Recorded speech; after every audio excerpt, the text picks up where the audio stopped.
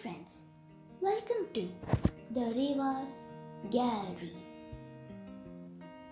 In today's video, I share my speech and thoughts on freedom to animals. Freedom refers to a state of independence where one can do what he or she like without any restriction by anyone. Human, birds and animals all belongs to the nature and have interdependence. Like human, birds and animals not only need food, shelter, but also the freedom, the company of their own kind to express their normal behavior. But with increase in humans' need and greed, the animals and birds' life and freedom has been marginalized. Many animals, reptiles, birds and insects are made pets. Many are put in zoos for their educational and entertainment purposes of children and adults alike. This captive environment, in the name of care, makes them physically or socially isolated from their habitat, deprives them of their lifestyle and capabilities for which they are so beautifully evolved. Most probably, any animal would go on its way into the jungle if given a chance to go free. Similarly, birds are meant to fly and be with others of their own kind in a natural environment. But captive environment of zoo or cage is often a death sentence for birds who may suffer from malnutrition, an improper environment, loneliness, and the stress of confinement. Animals and birds are now slaves to the mankind.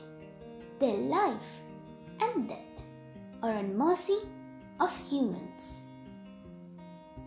They are killed brutally when becomes old and are poached for skin. All this cruelty is not humanity, but ecocide or murder of the environment. During COVID lockdown, we all had lived the life of a cage where we had all amenities, food, water and shelter, but our freedom to move freely and socialize were withdrawn. It's not difficult to imagine the plight of those innocent animals who cannot express or fight for their rights.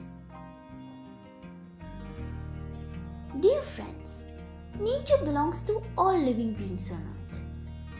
And as long as animals and people could live together, it's good. But if it crosses a line, perhaps it is better that animals live in their natural habitat. And so, say this year's theme of the World Wildlife Day is recovering key species of ecosystem restoration. It's our social and moral responsibility to respect all living creatures and make Earth a better place for everyone. Let's take a pledge to plant more trees, reduce, reuse or recycle products to stop polluting land, air and water.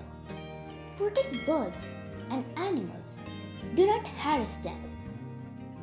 Rescue them to their natural habitat, a national forest where they can happily enjoy their life. Do not purchase products made from animals or birds or their body parts. Be aware and concerned about the environment around you, whether it is a lake, forest, or park, make it a better place for all.